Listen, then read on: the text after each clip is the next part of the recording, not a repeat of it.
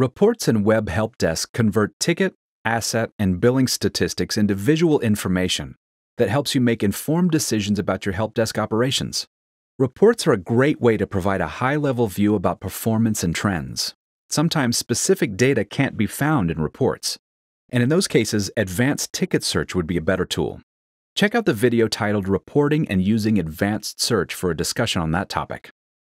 Now let's look at a sample report included with Web Help Desk called Assets Count by Location, Asset Type, and Asset Status.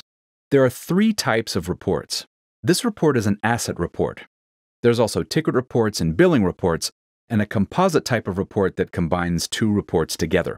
Each report displays data defined by a chart metric attribute. For example, the number of tickets, average open time, or number of assets like in this report. This depends on the selected report type.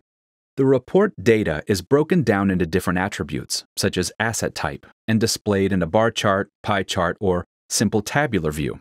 The processed data appears on 3 axes: bar category, bar stack category, and repetition category.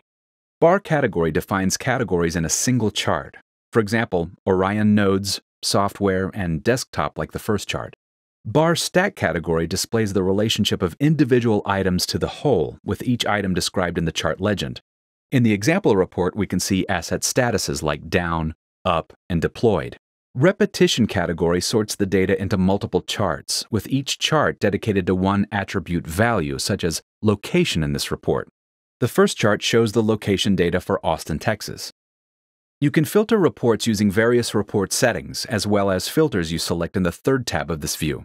Let's look at 3 examples of creating a report using existing reports as templates.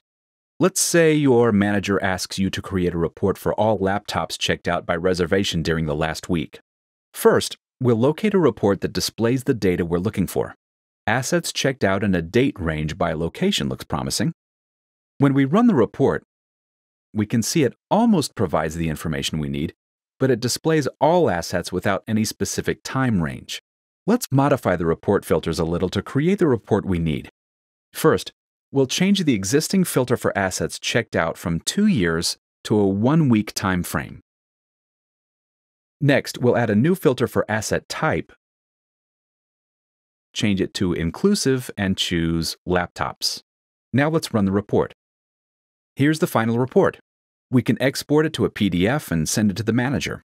For our next example, let's say your manager asks you how many tickets for each priority per location we closed last month.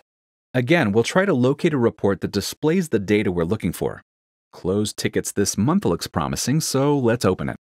This time, we only need to change assigned tech to location and change time range from 10 years to 1 month.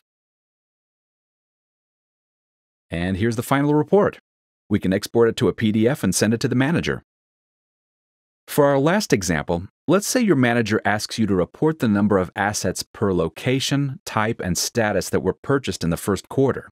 As we did before, we'll start with locating a report that displays the data we're looking for. Asset count by location, manufacturer, and asset status seems to be the best choice. Let's select that report. First, we'll change the bar category from manufacturer to asset type. Next, we'll add a new filter for purchase date. You can choose how far back in time you want to go. Now let's run the report. Here's the report that we can export and send to our manager.